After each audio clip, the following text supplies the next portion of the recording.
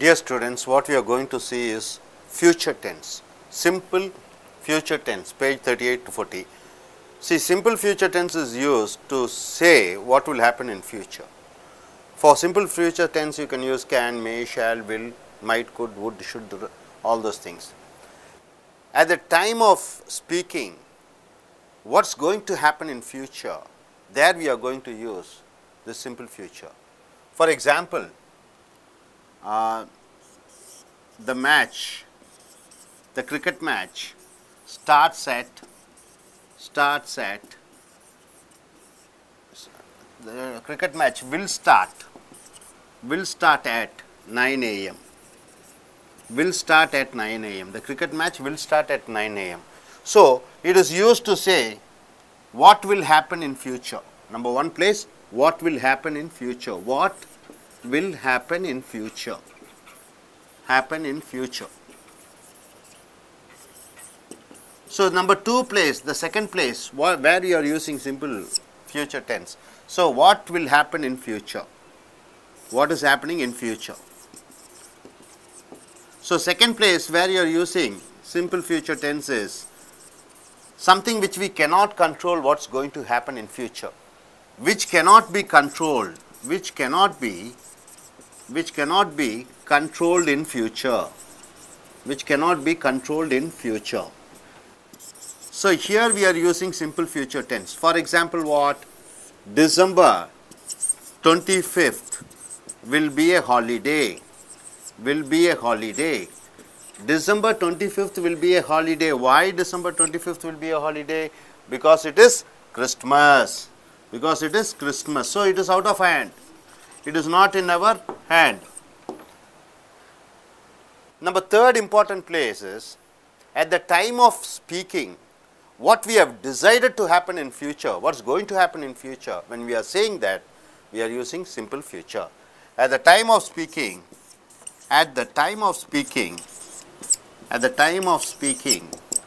what will happen in future?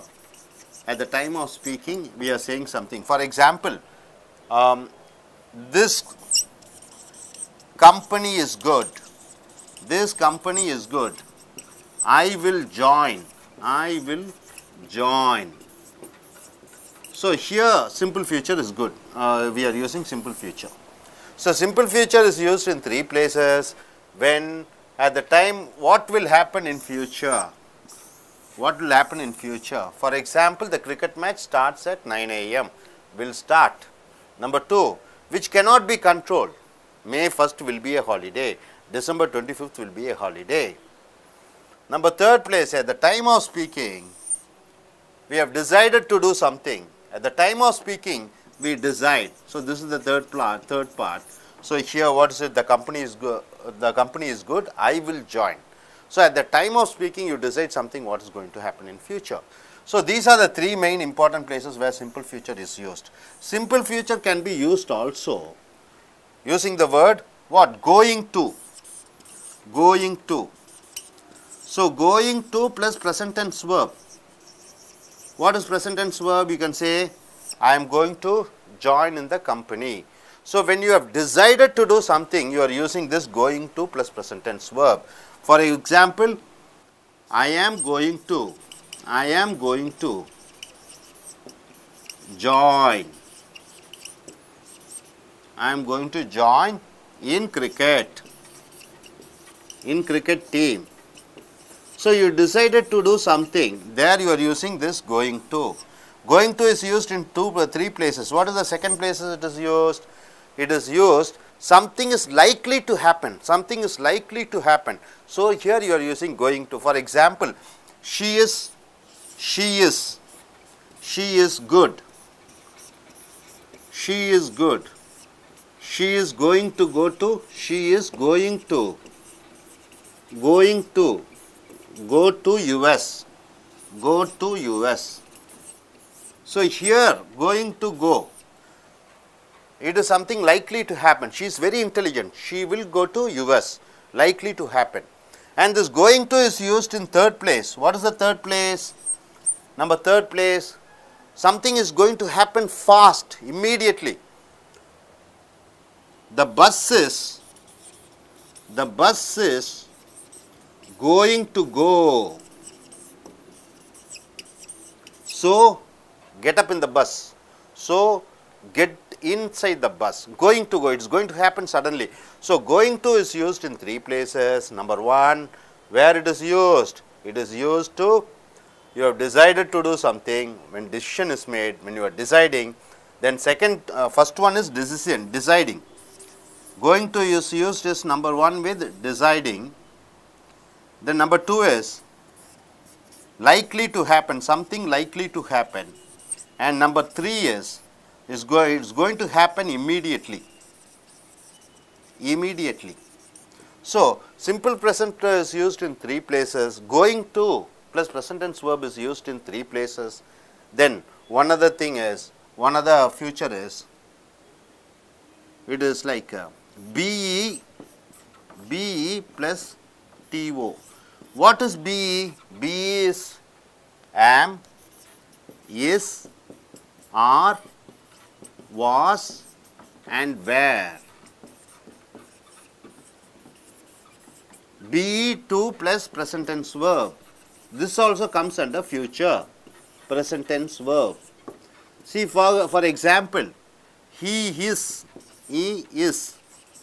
to open the shop.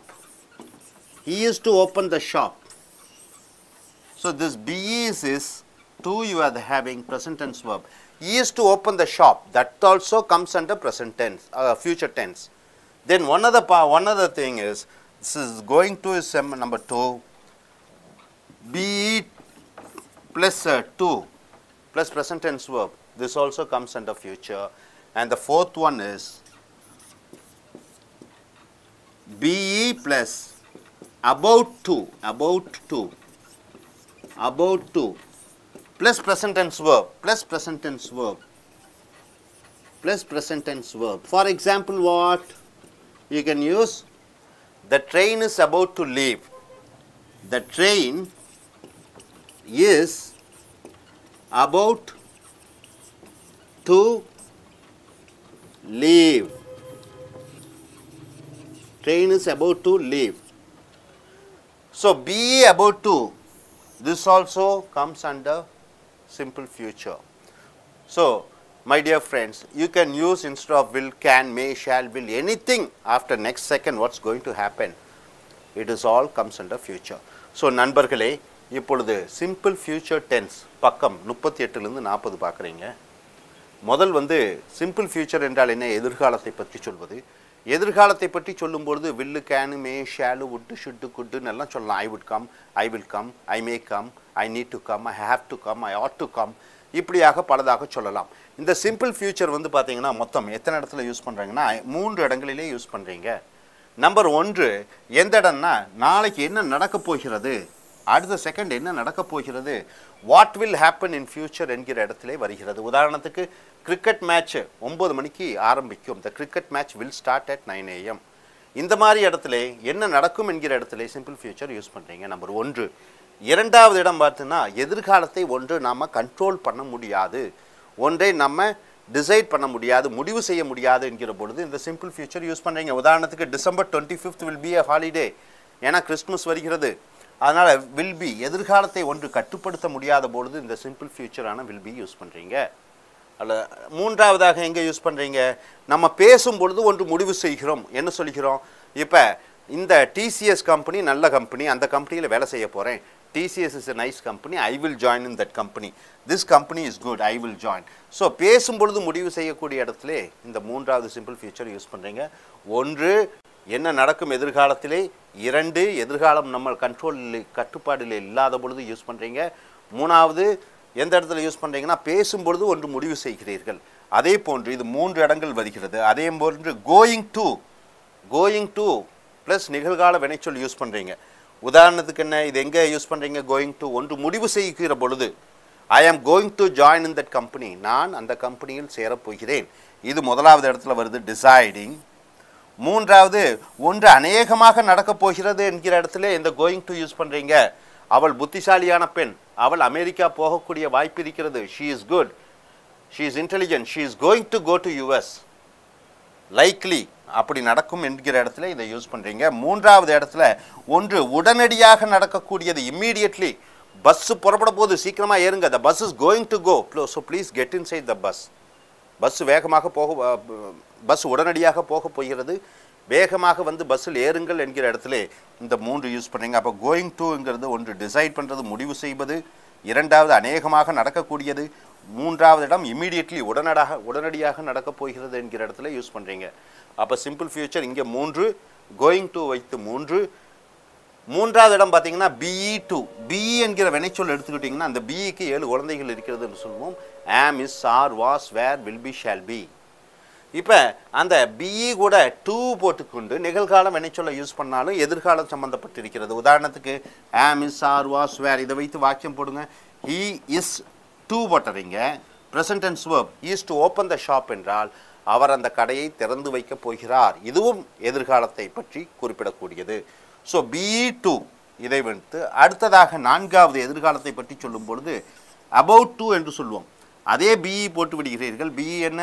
ஆம், is, R, was, where, will be. அப்போ கூட about to plus present tense verb நிகழ்கால வினைச்சொல் use பண்ணுறீங்க. அப்போ இது என்ன யூஸ் பண்ணலாம்? த train is about to leave. Train புறப்பட போகிறது, about to leave. About to என்றாலும் இது எதிர்காலத்தில் சம்பந்தப்பட்டது. ஸோ இது மட்டுமல்ல, எதிர்காலத்தை பற்றி சொல்ல வேண்டுமென்றால் வில்லு மட்டுமில்லை, can, May, Shalu, shoot, good, உட்டு, ஆட் டு, ஹேவ் டு இவைகளையும் பயன்படுத்த வேண்டும். எதிர்காலத்தில் செய்யக்கூடிய நிகழ்ச்சிகளை பற்றி சொல்லும் பொழுது இந்த சிம்பிள் ஃபியூச்சர் டென்ஸ் யூஸ் பண்ணுறீங்க. சிம்பிள் ஃபியூச்சர் டென்ஸ் 3 இடங்கள், கோயிங் டு வச்சு 3 இடங்கள், BE to present tense verb அது ஒரு இடம், அபவுட் டு ஒரு இடம்.